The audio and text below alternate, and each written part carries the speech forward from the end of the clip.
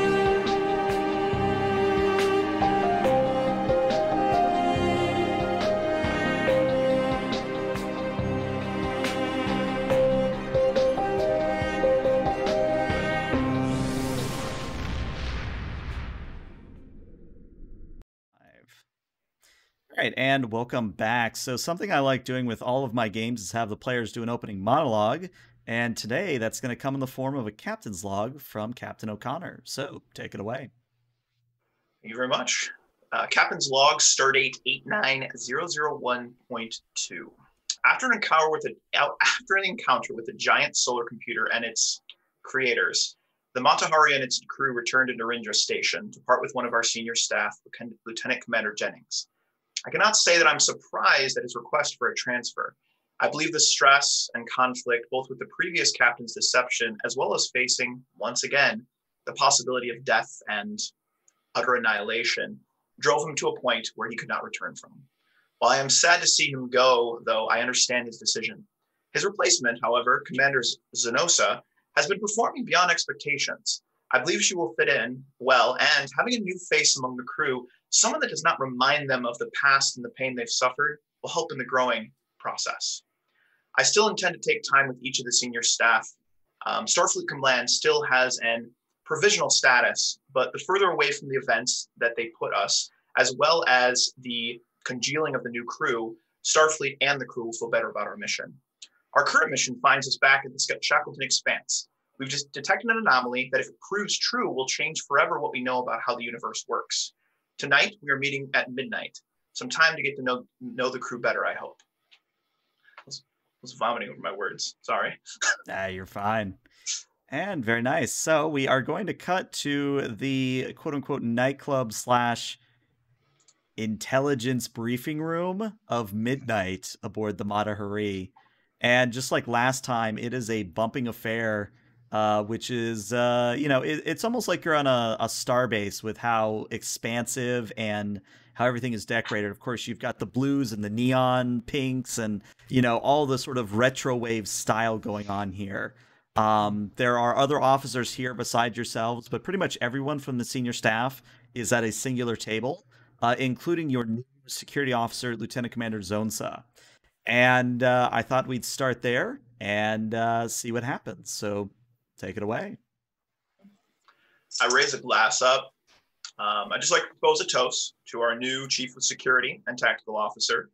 I do believe that you will be an excellent addition to the crew, and I just wanted to take a moment to say thank you for joining us and give you a moment to tell us a little bit about yourself.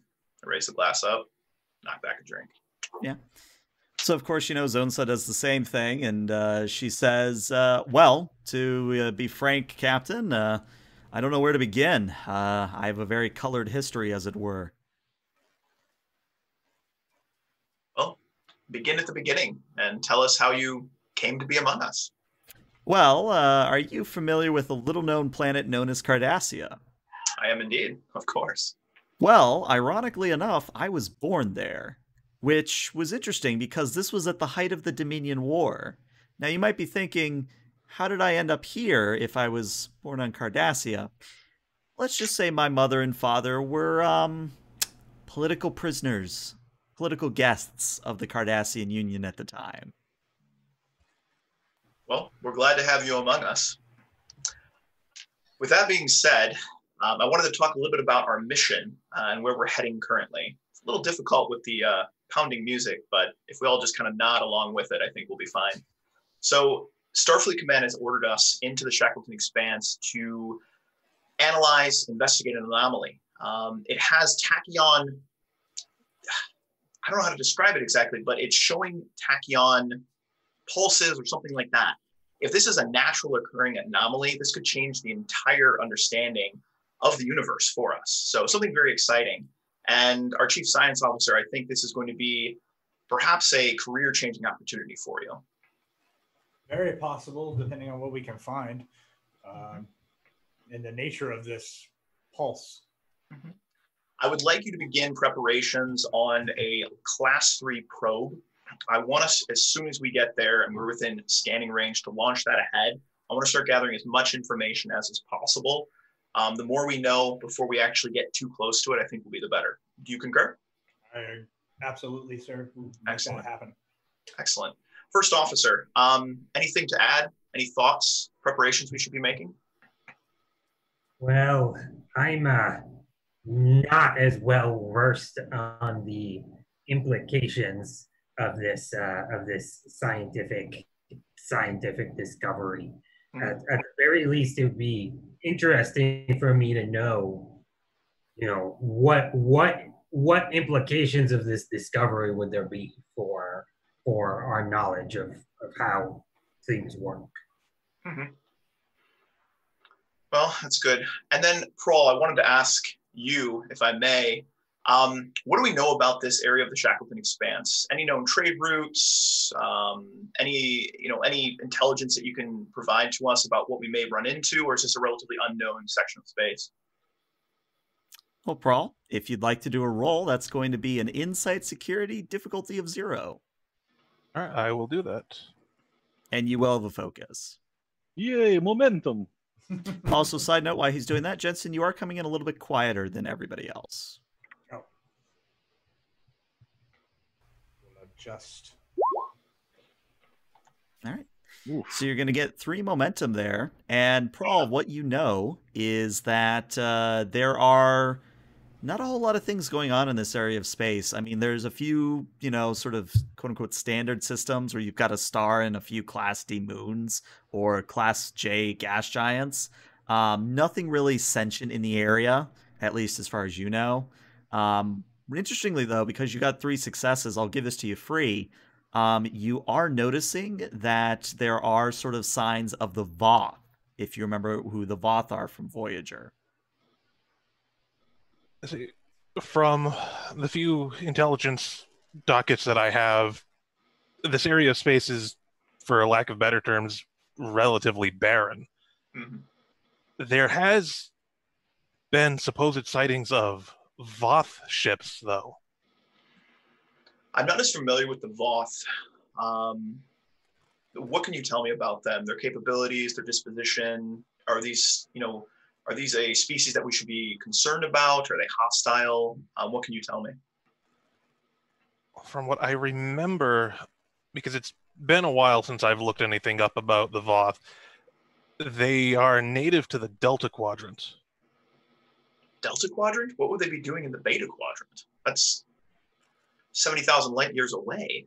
Are we supposing then that the Tachyon emissions are part of a transwarp conduit then? That is definitely a possibility. I wouldn't rule that possibility out, and if that's the case, we Ooh, might want transwarp to technology. be prepared. I think that would answer my question as to why this is important. I mean, that sort of technology would be revelation. Well, Commander, don't get too excited. There are several other possibilities for Tachyon emissions. Fair enough. Could be a cloaked ship. Could simply be a natural phenomenon. Our science officer would probably be able to speak to more about what that would mean. Yeah, Commander Tola, I would like you to work closely with Jensen on this. I want to make sure that we have in place some sort of protective barrier if we need to modulate the shields. I just want to make sure the ship is protected from any sort of tachyon emissions. So I'd like you two to begin work on that. We're still a good week or so out from getting to this anomaly. So I'd like you to begin work on that immediately and any sort of protection. And then First Officer, as well as Prawl, I'd like you guys to do as much research as you can into the Vox. And I want to know as much as we can about them, any sort of data we have, customs, etc. If we run into them, I want to be very prepared for a peaceful and non-confrontational encounter. Be happy to help. I can take a look and see what we have in intelligence. From what I remember, most of what we have came back from Voyager. Gather as much as you can. Does anyone else have any other questions? No, sir. Well, I'm going to go get another round then. All right. So we're going to sort of have this open area for RP. So if anyone has a scene they want to accomplish during this week transit, just sort of speak up. Otherwise, we will skip ahead to you arriving at the anomaly. So does anyone have any scenes they'd like to accomplish between point A and point B? Why don't you guys each take a moment to do a little RP to like maybe gain some more momentum and work on the two projects? Yeah, that's what I was thinking too. Yeah. Well, if you wanted to do a little scene of us looking through the records. Hell yeah. Okay. So let's start with the whole probe affair in the science lab. Cool. Obviously, Jensen, you're there. Yep. Who else there would be there with Mr. Jensen? I would assume maybe Tola. All right, we'll throw Tole up in there. All right, anybody else wish to be present? Nope. All righty. So Toleup and Jensen, you two are more or less reconfiguring a probe to suit your purposes. And what you're noticing is that something's off about this probe when you open it up. And I would like Jensen to roll me an insight science. Toleup, you would be doing an insight engineering, and you are assisting each other, so decide who among you is doing the actual roll, and who's assisting.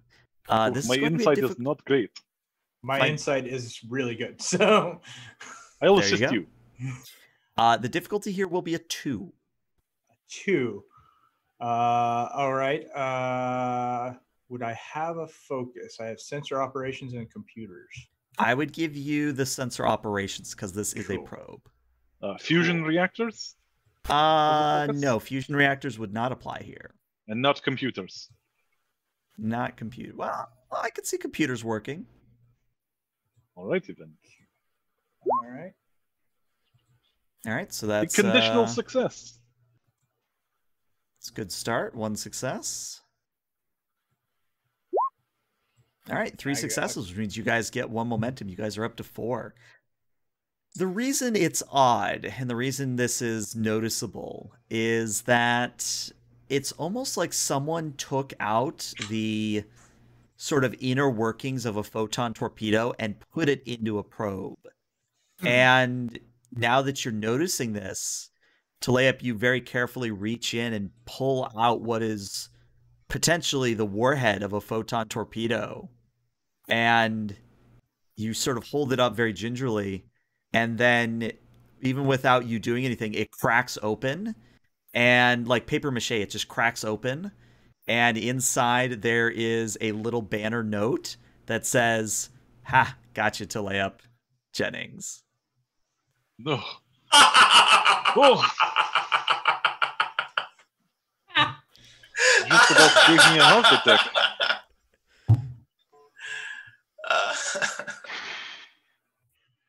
Well, that was exciting. Very.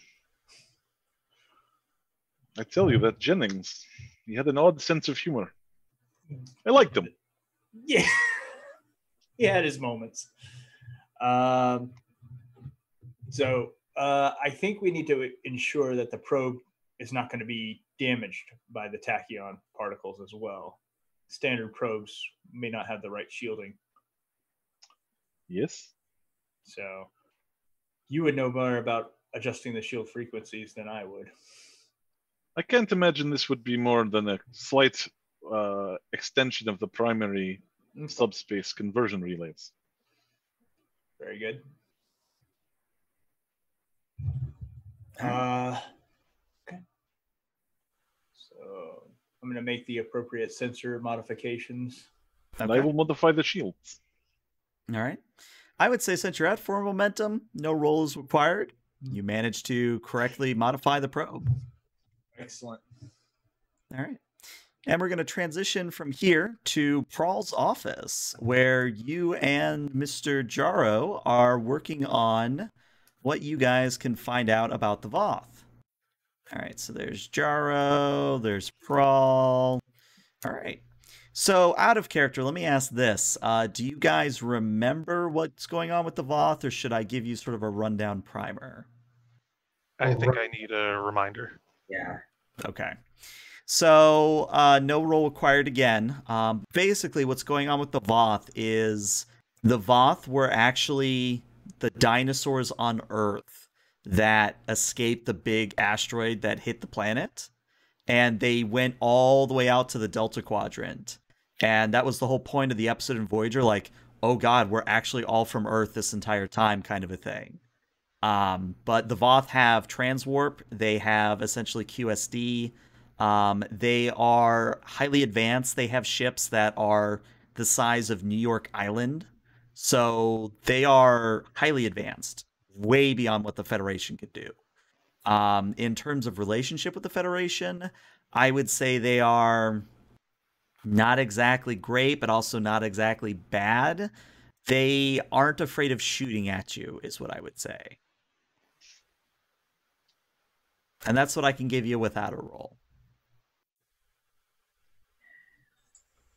So from the reports I've pulled up so far, our standing with the Voth isn't exactly the best, but it's not the worst. We should expect that if they're not happy to see us, we are going to come under fire. And if we were to come under fire, is there anything we could do to prepare to make that, if not a winnable fight, at least a survivable one? If we have our QSD ready and primed, we could try to jump away as quick as possible.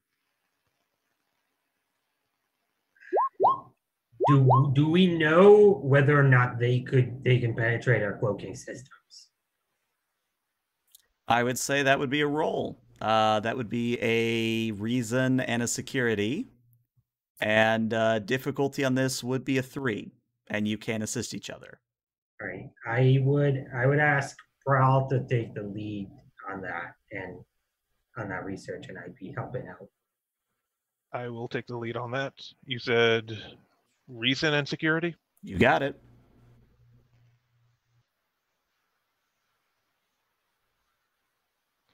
What was the difficulty? Difficulty is 3. Everyone good if I buy an extra die with our momentum? Please. Go for it. Would investigation be a focus? I'd give it to you, yeah. I have that one. Oh, All right, all that's 2 conditional successes. All right, so you get the 3 Oh. successes, but there's a complication. I'm going to take threat for that complication. So the answer to your question is no, they are not able to penetrate your cloak. All right. So we should plan to avoid that confrontation if at all possible. I would agree with that. By the way, Lieutenant Commander Prowl, our new security officer, she was born a political prisoner on Cardassia. Would you happen to know anything about that? Are you asking me this because I'm Cardassian, or is there another reason, sir? Well, because you seem like the type who would do your homework on anyone who is joining. I would just like to remind you, I was only born myself in the years prior to the Dominion War. But I did take a look into the Lieutenant Commander's history. I don't need to know. Maybe I'm too paranoid now after what happened with the last captain. I just was wondering whether there was anything we would need to be concerned about. I don't trust Starfleet's vetting. With the last few weeks, I can't say I blame you on that. I didn't see anything that stood out as being needed to be brought to attention. Thank you. And I'm sorry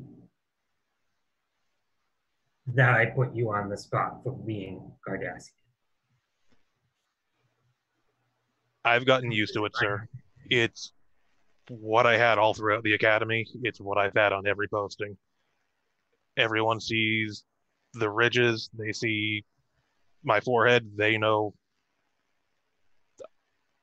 it's what I'm used to.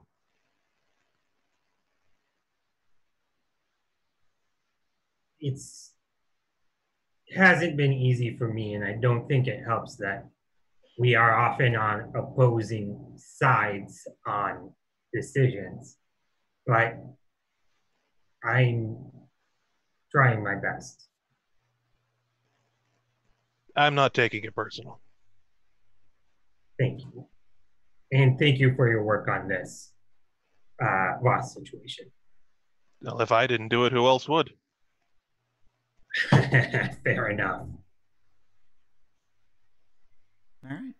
And I think that's an excellent way to bookend that scene. Anybody else want to accomplish anything between point A and point B, or are we going to skip ahead a little bit?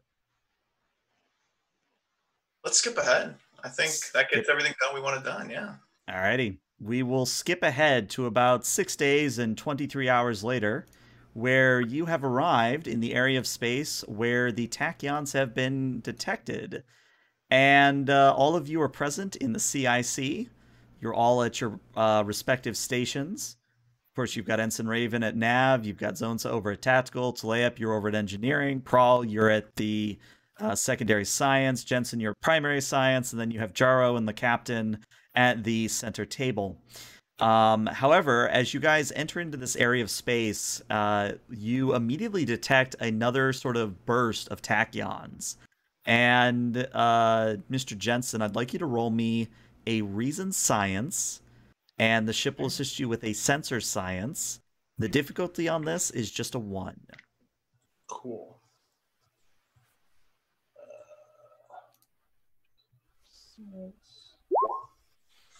All right, so no help from the ship. All right. Sensor operations focus. Oh, yeah. Perfect.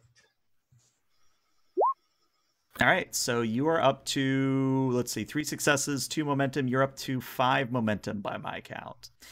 And yeah, what you find, Jensen, is the following. I'm going to give you access to a handout, which you may deliver appropriately. Oh, there it is.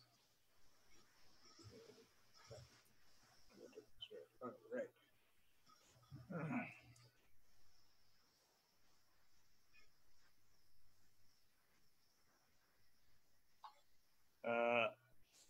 So essentially, we are detecting a Tachyon black hole. A black hole so dense that tachyons can't escape it, and we would probably not be able to escape either. Recommend keeping a very safe distance. Wait, so my understanding was that one of the only things that could escape and what makes transwarp technology so powerful is the fact that tachyons cannot be disrupted by a singularity. So you're telling me right now that this singularity is so large or dense that even tachyons can't escape from it? Correct, sir. All right, let's maintain minimum long-range distance. I do not want to get close to this thing, but let's launch the probe, and then I'd like to go to yellow alert, and let's keep constant long-range scans for any signs of the Vox. Yeah, we Captain, may I definitely suggest deploying a communication buoy so that if the probe is absorbed by the singularity, it can transmit its findings back to the communication buoy, which we will be able to retrieve. That is an excellent idea, Commander Tola. Let's get it done. All right. So, of course, you send off the probe, you deploy a communications buoy. So my question is, in relation to this probe, are you going to send it directly at the anomaly? Or are you going to send it sort of a slingshot way? Because even with a regular black hole, you know, until you fall into the event horizon, you're fine. It's once you pass that threshold that you can't escape. So do you want to slingshot around? Do you want to send it straight in? Which way is the probe going at this point?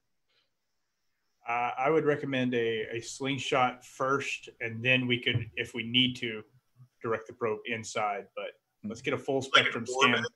Around, Yeah. and then have it slowly descend in? Yes. Kind of like, you know, the water sprinkling down the drain, Gotcha. essentially. And then that way we can get and open up to full spectrum scans, so that way we can get as much data as possible. Gotcha. Excellent idea. So, let's have Jensen. Let's have you roll a control in science, difficulty of 2 to properly control this probe. All right. And I tell you what, the Mata Hari can assist you with a computers in science. All right. He's a good ship.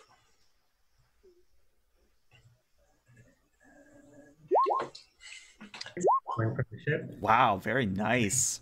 Damn. That is a grand total of 5 successes, which means not only are you capped at 6 momentum, but you have 2 floating, which you could spend on additional questions, creating an advantage, things of that nature. So, what would you like to do with that floating? Well, I personally want to know what could potentially make up a black hole so dense that tachyons can't even escape. Mm-hmm. I'm going to count that as your free science officer question, and the answer to that is you don't know. This is something completely new, and for tachyons to be caught in this manner, as the captain said originally during his opening log, it could very well change how you understand the universe. So, an undiscovered element. And then anyone else have suggestions for questions that we might want to ask? Could we use one of those momentum? And this is obviously your momentum to spend, but I would think if we could use one of those momentum in a future roll to create advantage on gathering more data from the black hole. So if there's like a difficulty check for that, we could, lower it by 1. That might be a good use of one of those floating. I think that's an excellent idea. We probably also want to know whether this is a naturally occurring phenomena or whether it looks like it's artificial in nature. Thank you. That's a question. Can we ask that? That's good. You certainly can. Very good question. The best you can tell as the probe sort of begins circling around this anomaly, best you can tell is that this is a naturally occurring phenomenon. But again, you're sort of questioning, what the hell is more dense than a supernova? Because that's usually how black holes form, is a star, gets too big and explodes violently and turns into a black hole. What exploded? What detonated to make something this dense? Yeah. So yeah, if there's a way to extract any of this, so for further analysis would be fantastic, but we need to come up with a solution. How big is it? Like a black hole is usually the size of its size is usually correlated to the size of whatever exploded. So like a larger star would create a larger black hole, quote unquote. How big is it? Can we extrapolate out some like logical conclusions of what could be this big based on its current size and density? You can, and I actually have to Google this because I didn't put it in my notes, but there's a certain class of star that is tremendously... Here we go. So if you're familiar with U.S. it is a hypergiant that has a radius that is 1.7K times larger than the sun. And it is the biggest star that we know in the universe in real life right now. So something of that size, not big enough. You're looking at something twice the mass of that in order to make something this dense. Oh wait, so like our sun looks like a peanut compared to the size of the U.S. Is not even a peanut, like a little pinprick, like a pixel on the screen. Yeah. Oh. It's 1,700 times larger than our sun. And we need something twice the size of that to make this dense of a black hole. So we know of no naturally occurring phenomenon that, well, this appears natural, but we know of no natural, like, in the universe of a sun or star, something this large. Right. This is the kind of star that would be even brighter than the North Star on Earth. Like, you would have seen this star. So the fact that there's no record of it indicates that we don't know. We have no idea what caused this. So I've got a question. In any of the records that we looked through dealing with the Voth, does any of that tell how their ships are powered? It does. They, of course, have transwarp capability and pretty much advanced propulsion systems, but they still, to the best of my knowledge, they still rely on matter-antimatter reaction. So not something that could go catastrophic and cause this. Correct. Commander Jennings, could we scan for temporal anomalies? Could this reaction be happening backwards in time? Given the volume of tachyon particles, I wondered whether there are any chronotons. And what I would say is, I'll give that to you free. No chronotons. Seems to be just a standard anomaly. Well, as standard as this kind of thing can be, anyway. But, Mr. Tuleip, I'd like you to roll me a Insight Engineering, please, as you notice something on your engineering display, something happening with the ship. And if you have I Know My Ship, the difficulty will come down from a 2 to a 1. I don't. I got rid of... No, I didn't pick up I Know My Ship. Unfortunately, I don't even think I have a focus on this one. Let's spend some momentum. Warp field dynamics as a focus? No, but I would give you computers. All right. Excellent. And we have all the momentum you could possibly want. So I'd say spend it. Spend one at least. Get 3 die. I mean, we have max momentum.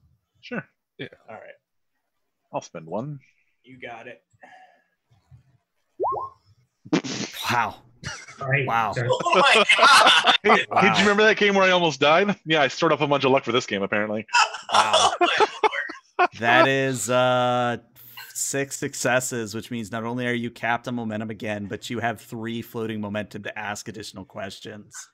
So what you learn initially before any questions is that, Mr. Tuleip, you're noticing that one of the bioneural gel packs on the bridge is being modified or otherwise converting itself into something, and I'm going to give you access to your own handout. Ooh.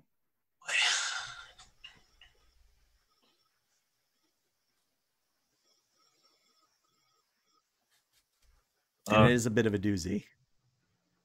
Is this the start of our ship trying to start killing us again? Not again.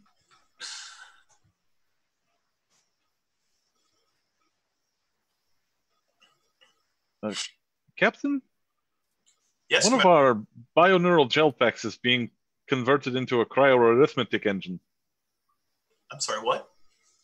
So it's a theoretical type of quantum computer that leads to a violation of the second law of thermodynamics. It gets colder instead of hotter as it functions. Is it dangerous? Not by itself, although it's a violation of entropy, which means it shouldn't be possible. Commander Jennings, Jensen, I'm going to forward some results to your panel. Oh, excellent. Yep, and I will give Jensen access to the handout. There you go. Okay. I'd like to raise shields. Okay. And, we'll maintain yellow alert until we can figure out what's going on with this. Okay. Could we also lock down the brig? The bridge or the brig? The brig. Where you said it was forming in the brig? In the bridge. In the bridge. It's forming in the bridge. Yes, literally, like you could open up a panel on the bridge and you could pull out the bioneural gel pack in question.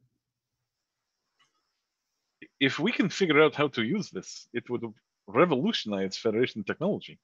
Let's first figure out why it's happening, and then we can determine how to use it from there.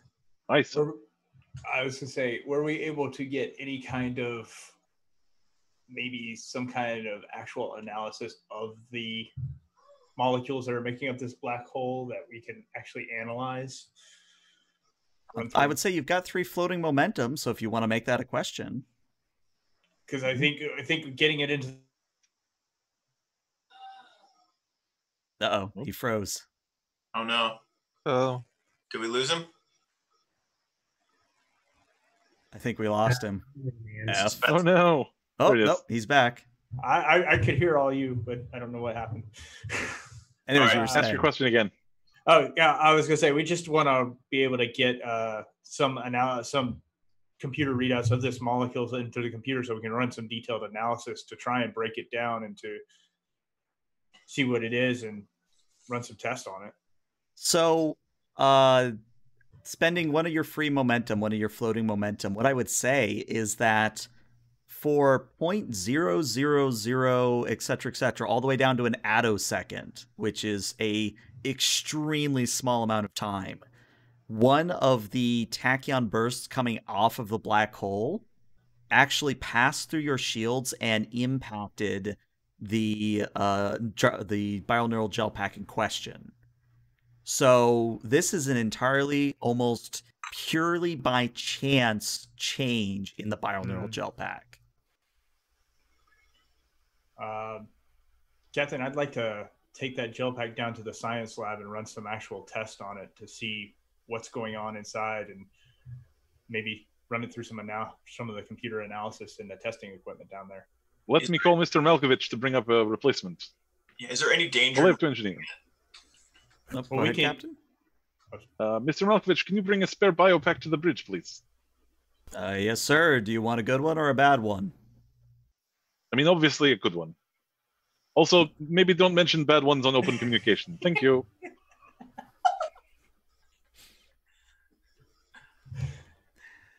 Nothing to worry about, new Captain. And Captain, we can absolutely we'll put up a level 2 quarantine around the science labs just to make sure there's no danger to any other sections of the ship. And I don't want anyone handling it directly.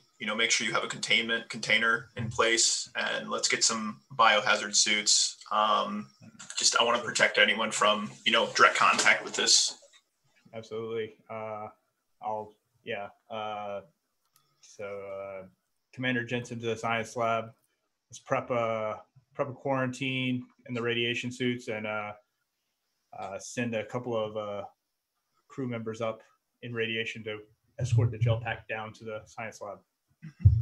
And of course, as they begin preparing that, Zonsa speaks up and says, well, apparently this is a hotbed of occurrences because I've got 2 Voth ships heading on a direct course to us on long-range scans.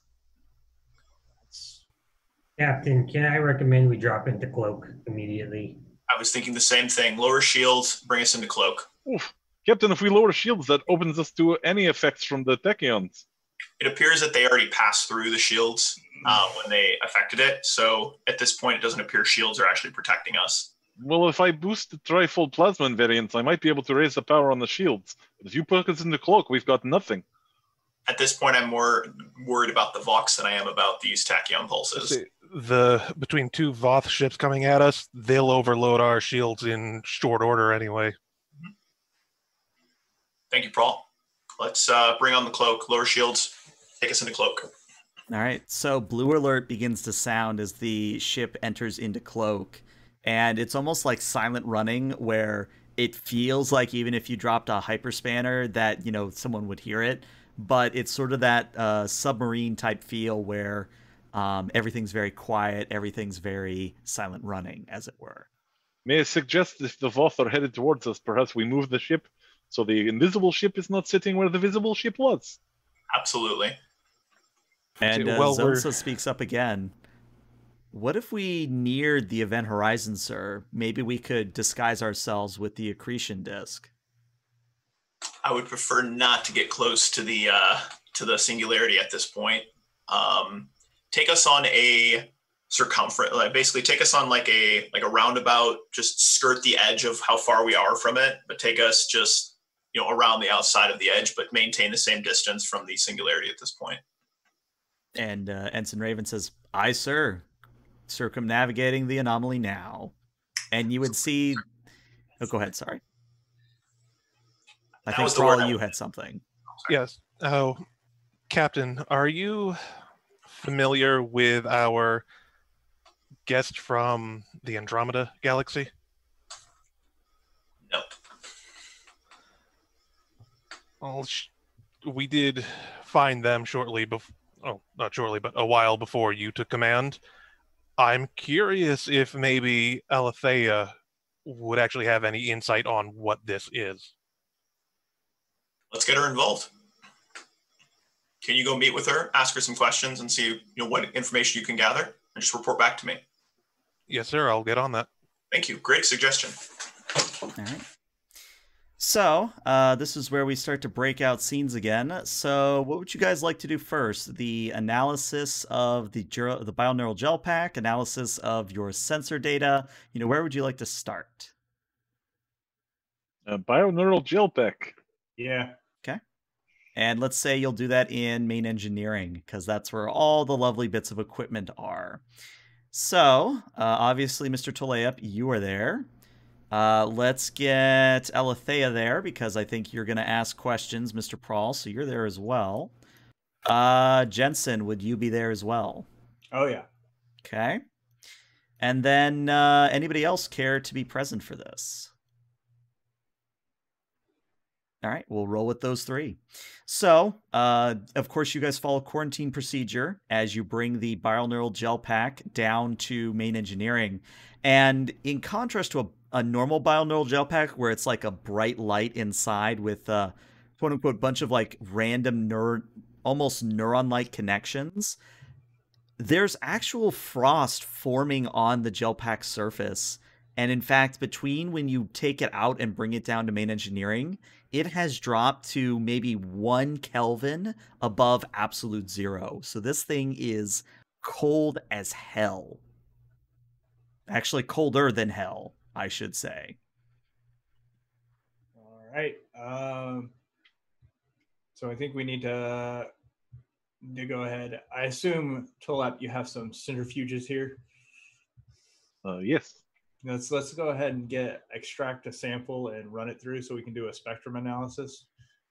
And that way we can compare it to what it used to be and see what may be affecting this gel pack.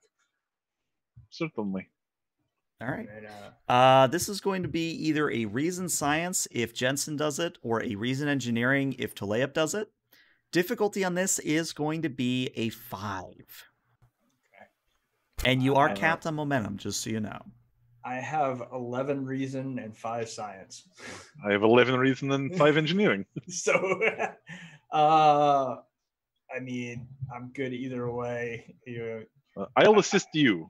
I recommend we spend some momentum on this, though. Oh, for sure. You also have determination. Don't forget. Okay. So yes, yeah. Okay. So we will do a reason science, and how much momentum should I spend? 3. I recommend 3. All of it? Oh, 3 would get me how many dice? 4 total. 4 total. That I think that should be okay.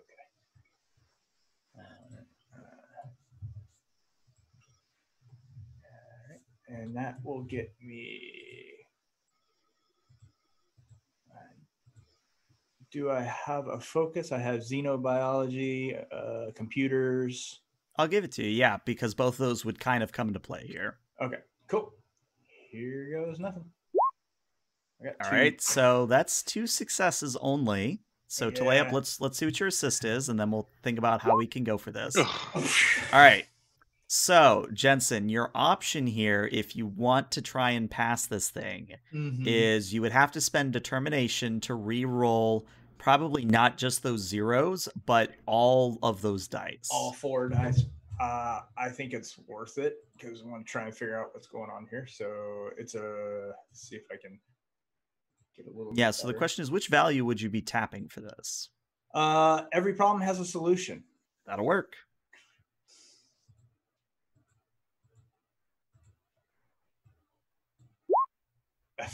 Yeah, still only 2 successes. Apparently not this time.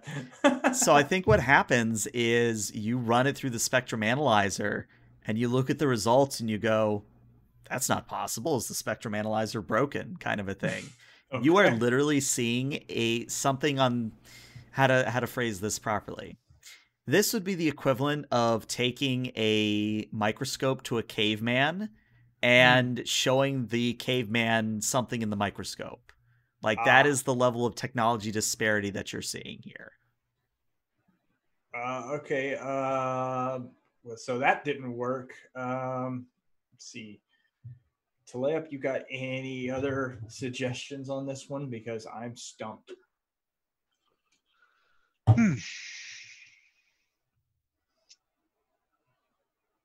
Perhaps we expose it to a limited heat source and see whether that changes the composition.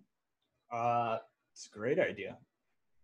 Right, also, perhaps Commander Prowl, you might consult our guest. Yes, that's what I was thinking. And of course, Alethea's been here this entire time, watched you guys do this, and sort of says to you all, can't say I'm very familiar with, this type of biology, but, I could take a look and see what I can discern, not to toot my own horn, but my people are very advanced when it comes to medical type situations. This is something we, quite frankly, are in the dark about right now, so any help we can get would be greatly appreciated. Very well. So she actually goes to one of the samples you've pulled out of the bioneural gel pack, and she reaches through the quarantine field with her suit. Obviously not breaching quarantine, so, her hand passes through the force field and the force field maintains. But she touches the surface of the sample with her gloved hand, and you see sort of pinpricks of light form on the fingertips. And she sort of does that for about a minute, then pulls her hand back, and you see that literal icicles come as she brings her fingers back. And she sort of flicks the icicles off and says, okay, how to put this? I don't think that anomaly is from this universe. Oh, goodness. Like parallel universe? Something like that, yes, where the rules are different. And whatever the anomaly did to this gel pack changed it so it could work in our reality. Okay. So the tachyons are making submolecular changes. Not even submolecular, we're talking subatomic. This would rewrite the laws of physics as we know it. I'm going to call up to the bridge. This is the captain. We need to move to as safe of a distance away from this anomaly as we can, out of range of any tachyon bursts. We need to do it now. We don't have time to explain over comms. Understood. Raven, maximum warp, take us away, directly away from the anomaly. All right, now let's be clear here. If you warp, there is a chance the Voth might see you. There would be a roll on their part. But if you move max impulse away, there's not going to be a roll. Like, you're still cloaked, you don't have to worry about it. It's when you go to warp under cloak that there's a chance they could see you. I'd suggest max impulse, still a safe distance, and then drop into warp. I like that. Max impulse, still safe distance, and then we'll go into warp. Okay. So I will put us on this map. Of course, we're not actually in combat yet. But at this point, you guys are under cloak. And you see that dropping out of transwarp, a bit of a distance away, you do see that two Voth palisades have exited transwarp. And they begin scanning the local area. And you guys are on the other side of the singularity from them.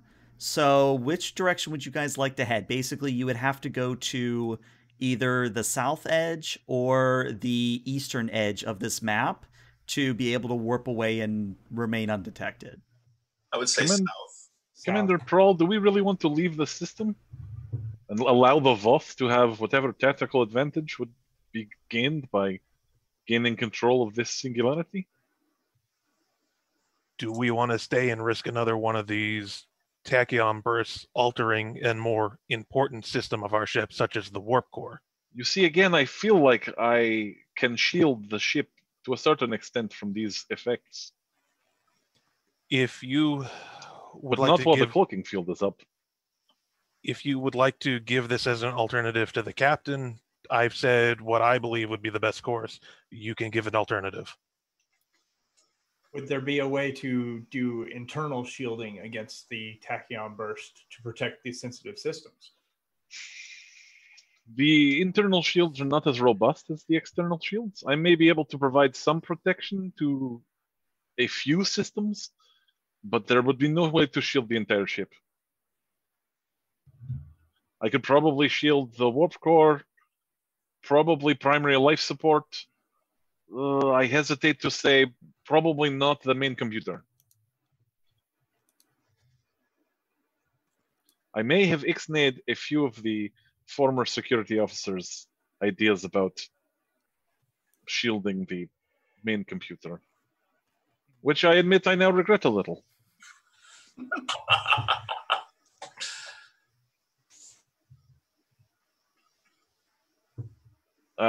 Belay up to Captain. This is the captain. I wish to raise the idea that perhaps we do not leave the system and instead observe the Voth, so that if they attempt to gain some sort of tactical advantage from control of the singularity, at least we are aware. How would you suggest you protect us from the tachyon admissions? Admittedly, the amount of protection I can offer while we remain cloaked is minimal. I can shield some primary systems, but otherwise the entire ship will be open to tachyon corruption, for lack of a better term. Commander Jaro, what are your suggestions? As worried as I am about the Voth getting a tactical advantage here, I'm not reassured by Delayev's ability to shield only a few of our systems. We don't know what would happen if that tachyon pulse had hit something else. It wasn't a vital system that it hit to create the apparently crazy and foreseen thing that it did, which means it's completely unpredictable. Even if we shield our major systems, it could hit something else and create an effect that's incredibly dangerous. I would suggest retreating, but it's up to you. Lieutenant Commander Jensen, do we know the full range of how far these bursts go? Would we have gotten that in our initial scans? Well, you know that they've reached Narendra Station, at least, because that's how you knew to come here initially. But nothing changed on Narendra Station. Like, they didn't have the same binaural problem. So it's safe. There's maybe a safe distance after they've been broadcast, but because you're so close to the anomaly, maybe that's why you're experiencing what you are. Oh, but if the singularity is growing. Yeah. Can we figure out what that current safe distance is? Sort of using this map as a reference, right now, that orange sort of area is the accretion disk. That is about 4 AU. And that red internal area, where if you go into the red, you are sucked into the singularity, you are looking at about 1 AU, so roughly about, Earth distance from the sun. So all things considered, it's a small anomaly, but it has large implications. Captain, I suggest we drop cloak and raise the shields in order to communicate with the Voth. They are not necessarily enemies. How much time would we have to drop back into cloak if they show hostile intention? Like, how much time would we need? Would we have enough time if we reveal ourselves and they show hostile intent to drop back into cloak and escape?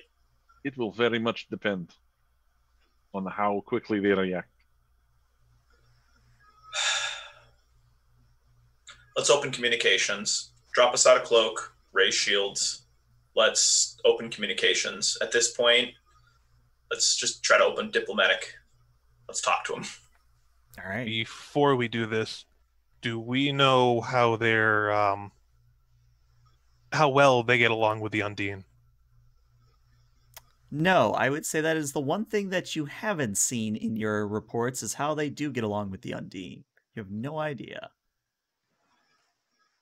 I would like to go to the ambassador and see if maybe she has any idea if it would even be a wise idea to try this, or if she could help keep on friendly terms. Okay. I like that. So you drop by, visit your Undine ambassador.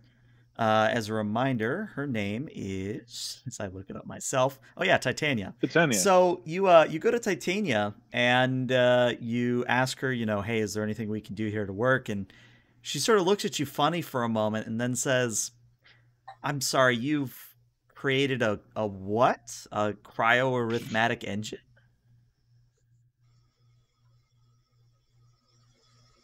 We can talk about this one later. What do you know about the Voth?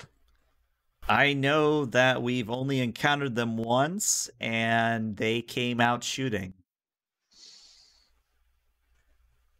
That is not going to help us. I mean, should I be concerned? Are there Voth out there? And she sort of points out a window. Yes. Well, as a ambassador, I would say that the Undine and probably quite a number of species would be very interested in this singularity. I would hesitate to go so far as to say it might be Starfleet's duty to make sure the Voth don't get it. Oh boy. I will relay that to the captain. All right. So, Captain, you get that relayed to you. I hate you, by the way. This is so hard. I'm kidding. Let's open communications. Commander Tola, Lieutenant Commander Kola, whatever you can do to protect the ship, make the modifications to the shield. I want to make sure that we don't have any other major systems affected. If you see anything or any indication that major systems are being affected, I want to be notified immediately. I want to Permission have to redirect power from non-essential systems, sir. permission granted. Do what you need to do to get it done. I want to have Raven prepared at a moment's notice to put us into warp. Just like her fingers on the button. Like I want every single safety protocol we can have. Maintain yellow alert, and let's open a channel to the Voth ship. Alrighty. So let me sneak a peek at a few sheets here. Let's see. So this would be opening a hailing frequency would be a control and engineering, assisted by the ship's communications and engineering with a difficulty of 0. And I'm just looking at who we might have on the bridge to roll I can do it. I have pretty good control and engineering. All right, go for it, Captain. I'll open my own channel. And I've got, can I use computers as a focus? I'd give it to you, sure. You're a good man. Control and, so control. Oh, hold on. So no help from the ship. So I do control and command. Engineering. Oh, engineering, sorry. Engineering, submit, dice pool, 2. Mm-hmm. Focus, yes, submit. All right, so you get 1 momentum. The channel is open, Captain. What do you say to the Voth? Voth vessels. This is Captain Frederick O'Connor of the U.S.S. Matahari. I'm opening diplomatic relations. We are on a peaceful mission of exploration, wishing to explore this singularity. Please state your intentions. So you send that out, and if I understand correctly, you are coming up out of cloak, you are raising shields, all that. So you send that message as the Matahari sort of phases back into reality and the shields go up. And there's a pause where, you start to wonder, did the Voth get my message, kind of a thing. And then you get a single word reply. And that single word is no. And Zonsa reports, sir, they're charging weapons and engaging in intercept course. Of course they are. Assholes. I don't really want to fight these guys. I think that would be a bad idea. Based on our knowledge, just from what we talked about, Prawl and Jaro, we are no match for them. Is that correct? Yes, that's our match. Like that, we would just be destroyed. Correct. Correct. What size are these palisades? They are scale 4, so they're smaller than you. But I mean, it's possible. Everything. I mean, let me put it this way. Lore-wise, there should not be an issue of them blowing you up, but I have literally seen an Olympic class in Star Trek Adventures blow up a Romulan warbird, and the Olympic class doesn't even have photon torpedoes, to put that in perspective. He's trying to convince us to fight them. I'm just saying. He's just saying that maybe we don't immediately give up. Yeah. All right. Power weapons, shields to maximum. Red alert. Red alert, can I push the button? Red alert, let's do it. The button has been pushed. Oh, no. And that's where we're going to take our 10-minute break. So we will be back in 10 minutes, everybody. Stick around.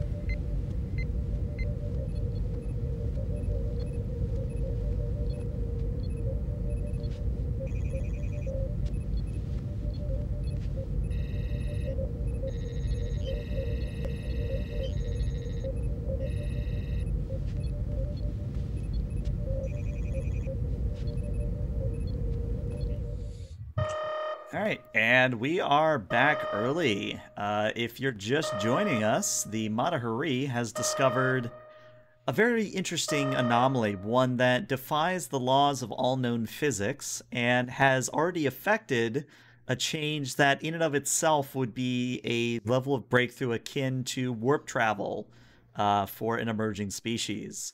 And the Matahari has sort of encountered Voth around this anomaly, and the Voth are being very, very aggressive. So we are going to drop into actual initiative order here. And we'll say, for sake of argument, every bridge officer, you are able to get to your station, whether that's on the bridge, in engineering, etc., etc. I was already here. Yeah, so you don't have to go anywhere. Mm-hmm. But it is the Matahari's turn to act first. So which one of you would like to act first? I just want to remind everyone, I do have a talent that the first time we want to retain the initiative, it's free.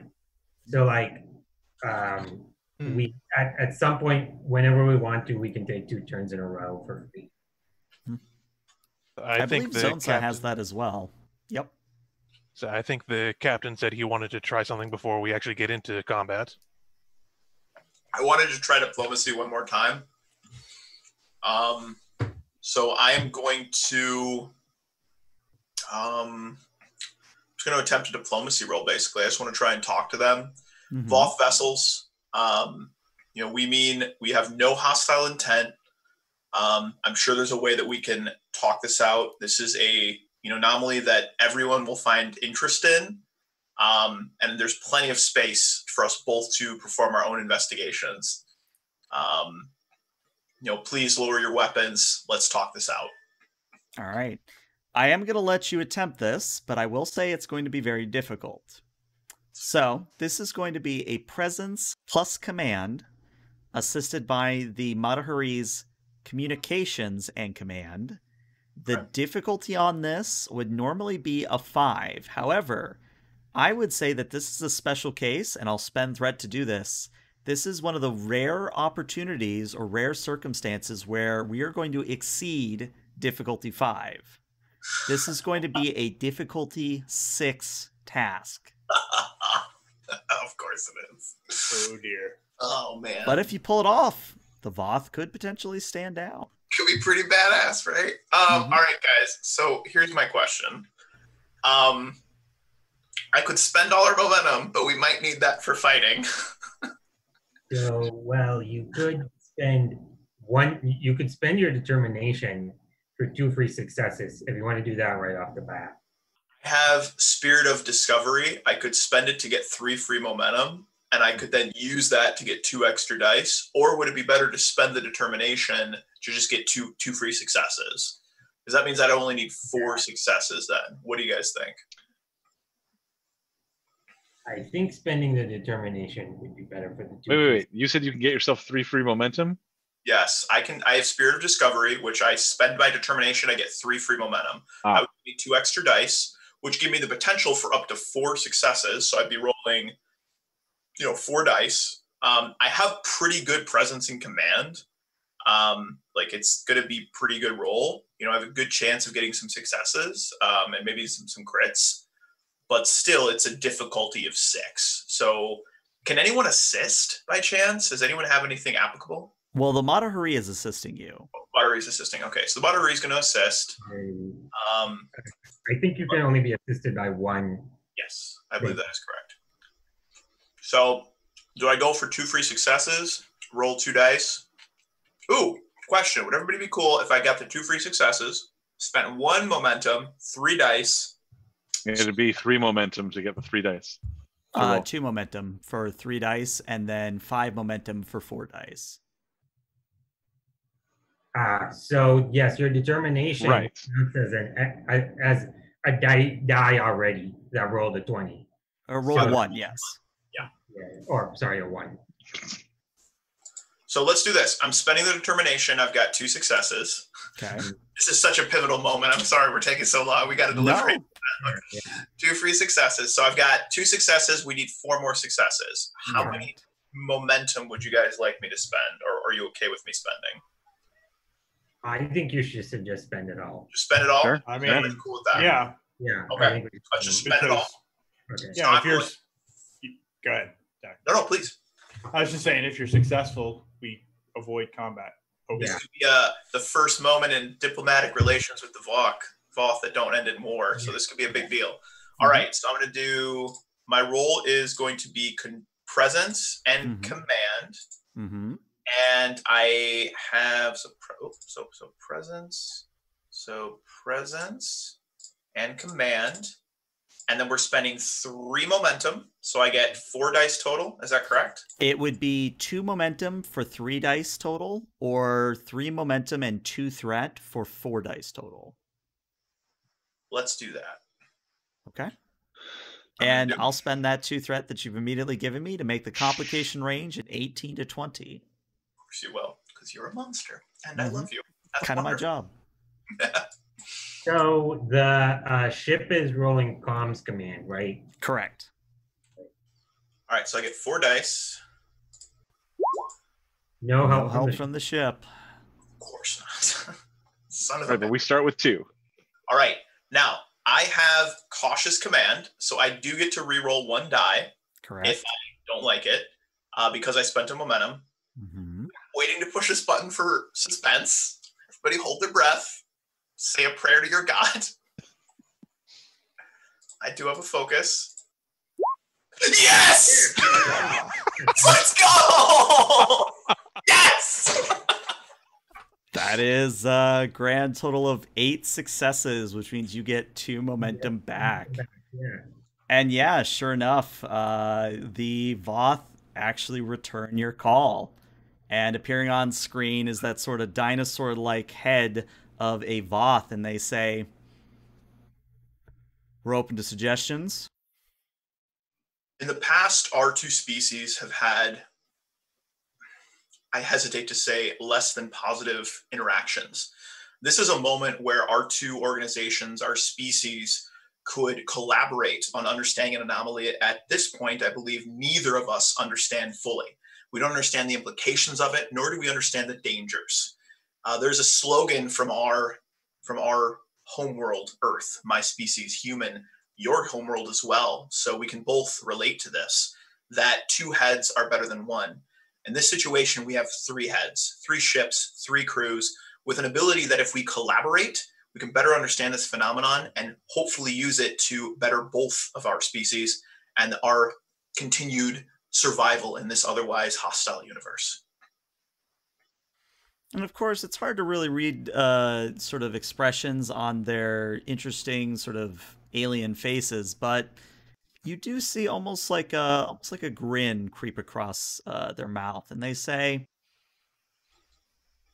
"We are not equipped to handle this anomaly. We were sent to discover why we were detecting tachyons. We will send a research craft this way." Do I have an understanding then that until further notice, we shall maintain peaceful cohabitation of this sector of space? So long as you provide all data relevant to this anomaly and share it freely. I would make the same request to your science vessel as well. That can be arranged. Then we have an agreement. O'Connor out. And then yeah, we sort of see on the view screen that the Voth Palisades angle and turn around and then jump out to transwarp. I slink back into my chair and just let out a heavy sigh. Oh my gosh. Oh, guys. Good job, everybody. Good job. Good job to you, Captain. That was nicely handled. Bring us down to yellow alert. Power the weapons off. Let's start scans. We'll wait for the Voth vessel to arrive as well, which will probably be pretty quickly. But let's begin preliminary scans and just start taking in as much data. Jensen, if you could take command on this one, just Absolutely. find out what you can. All right. So while Jensen's doing that, we're going to go to Prawl for a moment. So Prawl, what are you doing during all of this going on?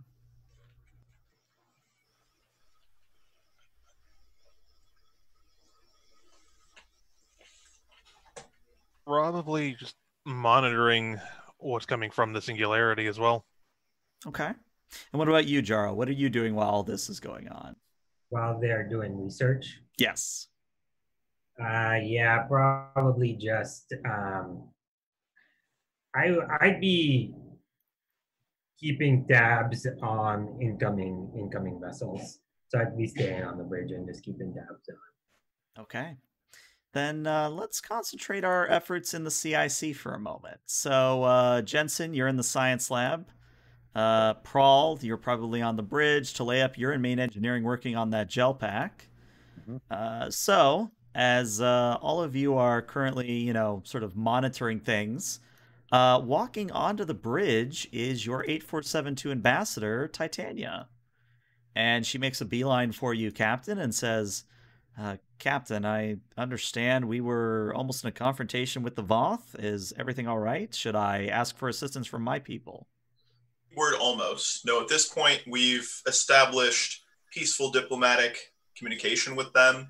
We will be working in tandem with them to investigate this anomaly and gather as much information as we can about it. Roger that. Quick aside before I say anything further, all of you should have access to the handouts now. So if you didn't see them during the break, that's just letting you know now you've got access to those. But Titania sort of nods and says, very well, I see that my presence on the ship has borne fruit, as it were. I'm very interested in this cryo-arithmetic engine. Would you mind if I sent a message to my kind and let them know what we have discovered? I would encourage you to do so. That would be part of your mission aboard this ship, is to maintain communication with your own species. Of course, please. Very well. And she sort of turns to you, Prawl. Lieutenant Commander Prawl, would you mind if I use the station next to you? Not at all, Ambassador. All right. So Titania moves where Talayup would normally sit, and she begins the process of contacting her people. Now, just so you know, contacting fluidic space means she literally has to use the deflector to open up a small quantum singularity. So as long as you're okay with that, she'll go ahead with the process. Is that going to put our ship in any danger from the tachyon pulses? Well, conceivably, it could if, a tachyon hit it the wrong way, but what are the odds of that? The 0.00 whatever. Mm-hmm. No. I don't know how much threat you got. Well, it was going to be spent in combat, so now I got to find a new use for it. So... You don't have to. Be nice to us for once. It's always a choice. There's always a choice. Yeah, that's good. Let's just let her do it. Why not? All right. So what happens is she sends the message, and of course the deflector opens up a tiny tear into fluidic space and sends the message. And after, conversing with her people for a moment, she closes the singularity and says, well, Captain, I have good news and bad news. Which would you like first? The bad news? The bad news is that this has caused a bit of a stir among my people. I don't know why that's bad news. Please elaborate. Well, you may or may not know that my people, when I say my people, I mean our faction of the Undine. We call ourselves the Groundskeepers. We are in an alliance with Starfleet, of course. In order to communicate with my people, I have to broadcast openly into fluidic space, meaning the other Undine have heard of what has happened here.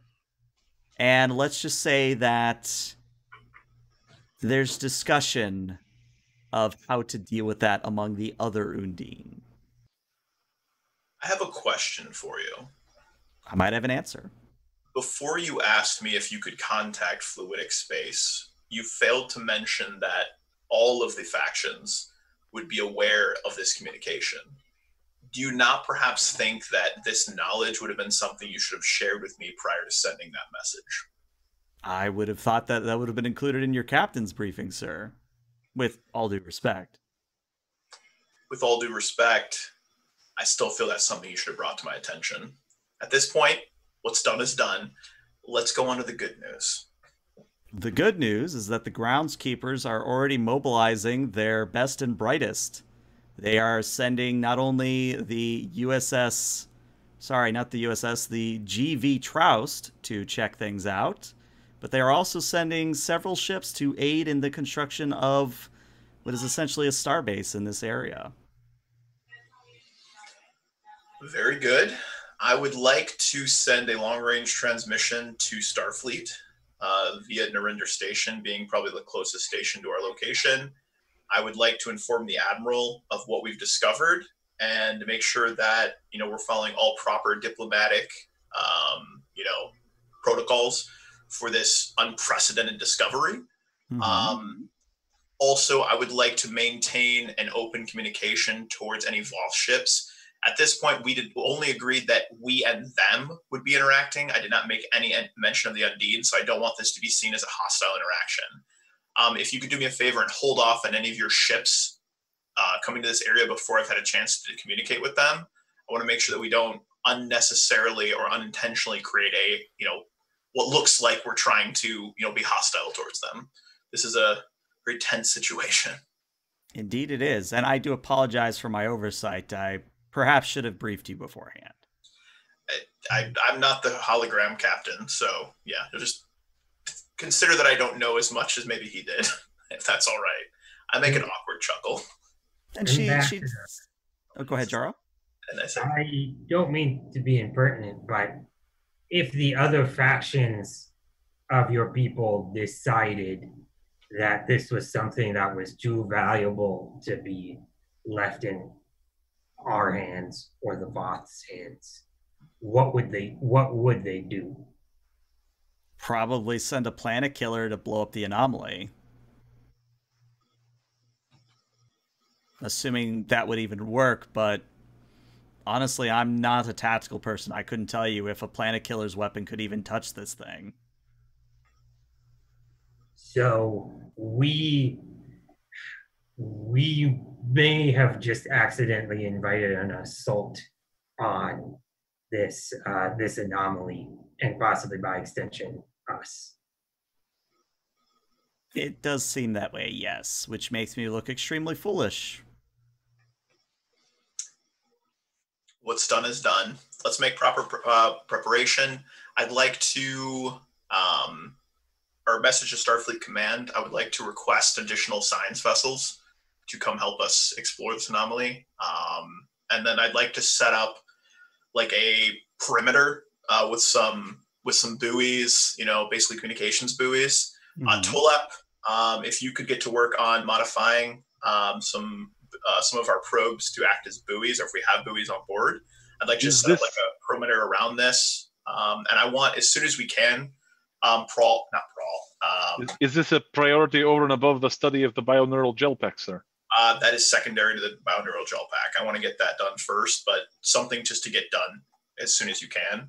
And then Jensen, I'd like you to do as much research as you can. I want to know what the safe distance is. So as soon as you know what the safe distance is, then Tolep can begin work on the buoys, because I want, ships passing by, to know this is the minimum safe distance from this anomaly. All right. Hi, sir. So, Captain, just as a sort of out-of-character question, when you call back to Narendra Station, would you be doing it from your position on the bridge, or would you take it in your office? At this point, just from the bridge. I mean, unless the Admiral asks me to have a private conversation, I see no reason for the rest of the crew not to understand what's being discussed. We're all in this together. All right.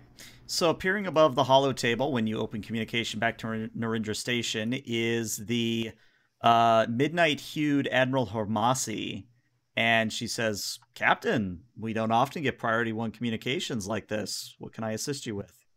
I'm just going to fill her in just on everything that's transpired. I will ask for any suggestions she has, but then let her know what our current plan is. I'm also going to let her know of the mix-up we had with the Undine, that there may be a possible conflict.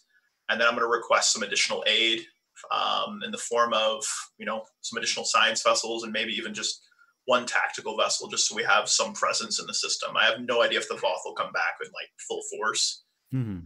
So, I'm going to take off glasses to do this facial motion, but she literally does the double Picard face palm where she like rubs her face and eyes and just goes, okay, so let me make sure I understand you correctly.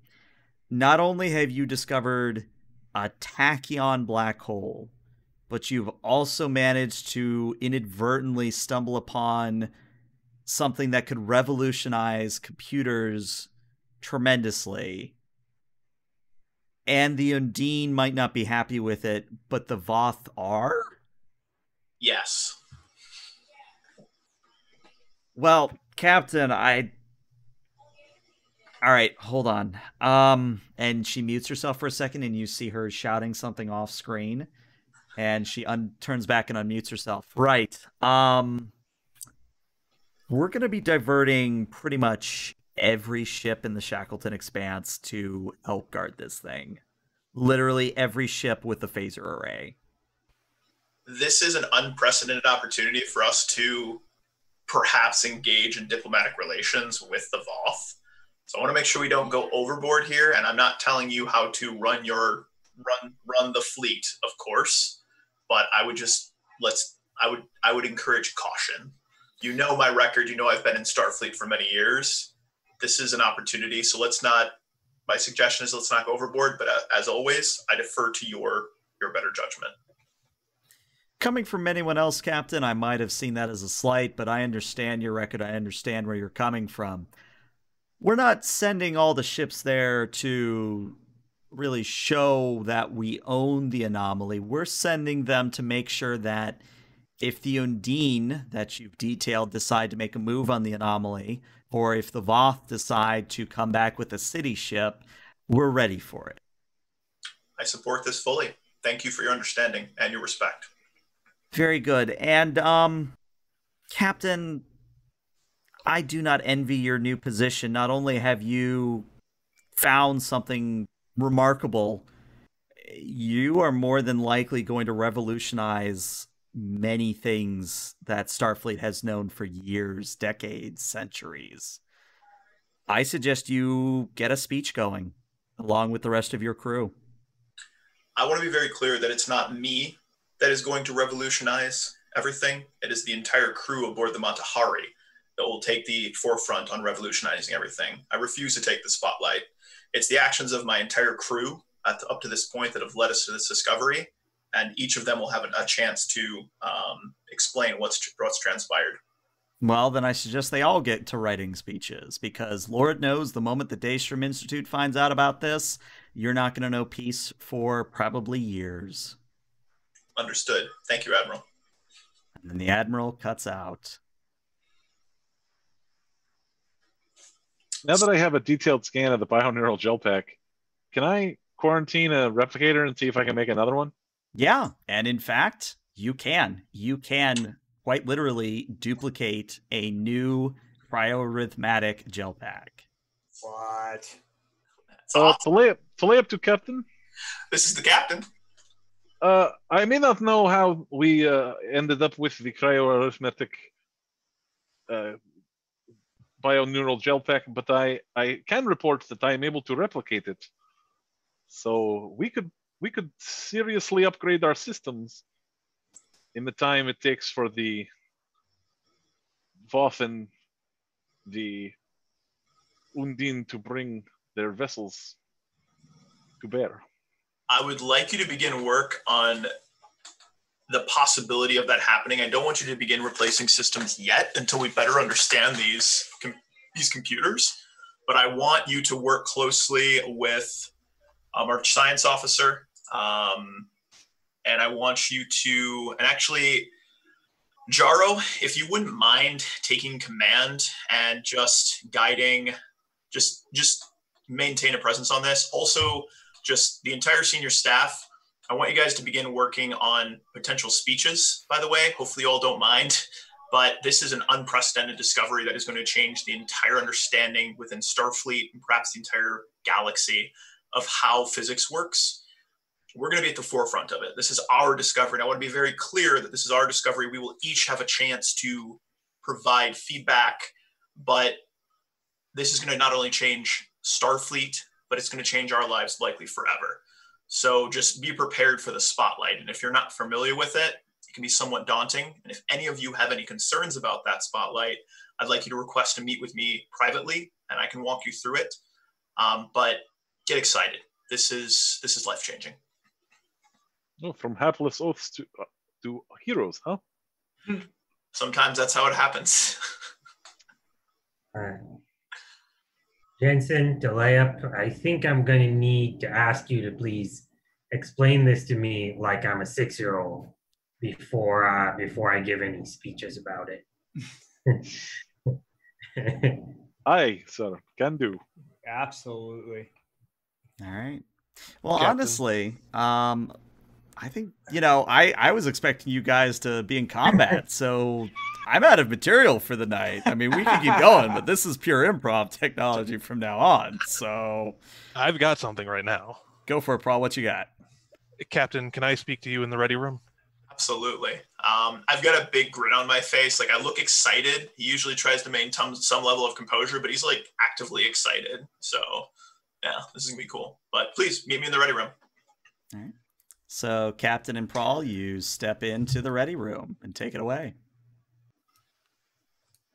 Not to put a damper on the festivities that are about to be starting, but I hope you realize I need to send a report directly to Starfleet Intelligence about this. I would be surprised if you didn't. And depending on how they react, what we do may drastically change.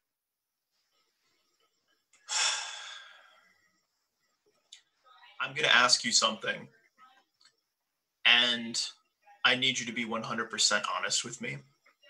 Yes, sir. I read about what transpired with Moriarty in your report. Yes. And while I did not disagree with your actions, and it was well within your right to do so, I would ask that before you make any decisions based on what you hear back from Starfleet Intelligence, you speak with me about it. Now, in no way do I believe that I will be able to, or would I attempt to necessarily stop whatever your actions are, but I would like to know in advance. Based on my understanding of Starfleet Intelligence and the commanders of that branch of our organization, I believe they will want to know as much as they can about this anomaly, and I think that our desires and our missions will likely align. If they don't, all I ask is that you tell me. Mutual respect aboard this ship and an understanding that we're all in this together is the only way this crew will survive. Do I have your understanding and your agreement to that? Yes, sir. I understand. If what I am told differs from what I believe your mission, the mission of this ship, our mission is to be, I will tell you beforehand. I hope it doesn't come to that, but you do understand I am a member of Starfleet Intelligence, simply posted aboard this vessel. Fully. And I extend my hand to shake yours. Reach out and shake. Firm grip. I'm glad you're here. Your insight into the Vox, your insight into emotions aboard this ship has been invaluable. And no matter what transpires, you will always have my respect. I appreciate that, sir. What good is an intelligence ship without an intelligence officer? Very, very little, if I may be so bold as to say. Very little. I'd like you to begin that communication as soon as you can. I'd like to know what their thoughts are as soon as possible. I'll have that written up before the end of my duty shift. Very good. If there's anything else, I'll head back to my office and get that started. You're dismissed. To just also begin work on your speech. Let's be assumptive that it'll be a positive outcome from your communications with them. Do I really have to do one? No, but I'd like if you did. It's up to you. Give you a little pat on the shoulder. Ah, you old hound dog. Get out of here. Oh, my parents will never let me hear the end of this one. All right. So I'm going to reveal, unless anyone had in another scene, I'm going to sort of reveal how events plan out here. Because this is sort of the end of your first arc and how your second arc is going to proceed. So what's going to happen is there's going to be a time skip between this game and our next game. And in that time, a few things are going to happen. The first and probably most important is this is going to be a new starbase being formed here. A new starbase will be laid down here, and it will be the very first Federation Undine starbase. Cool. Now, of course, we're going to explore that starbase next time, but that's the major thing. So obviously, new starbase going down, collaborative effort, huge deal. The next thing is that while the technology that you found, the cryorhythmatic engine, while that isn't going to go out to the rest of the fleet quite yet, it's basically going to be something where I'm going to allow you guys to think offline about how you can apply that to the Mata Hari. Because you can do whatever you want to the Mata Hari, but you can't apply that to the rest of Starfleet. You can't just go, oh, everybody start replicating these, kind of a thing. Mhm. So you guys are actually going to become sort of a test bed for this technology. Also, in terms of missions you guys are going to go on, let's just say Starfleet's going to be very possessive of where the Mata Hari goes for a little bit. So just be aware of that. Other good news, the relations with the Voth will improve. Now, they're not going to, you're not going to go up to exalted reputation, to borrow a World of Warcraft term. You're going to go up to maybe friendly, if we're using World of Warcraft. You're going to go up to friendly. I did that.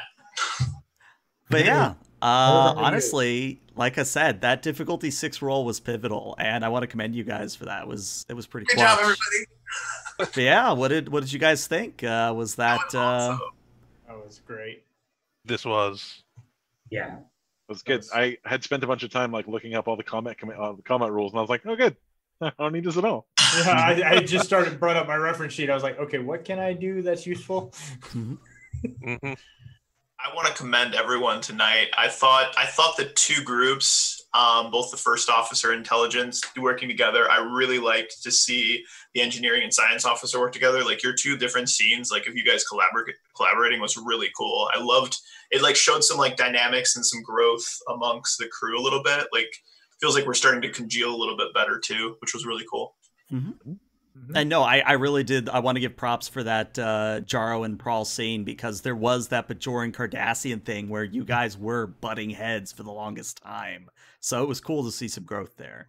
Yeah. Get it out, put it on the table. Pretty much, yeah. All right. Well, that is where I'm going to stop the stream. So Twitch, YouTube, thank you so much for tuning in, and you'll see some of these cameos on other shows. But see you later, stream. Have a good one.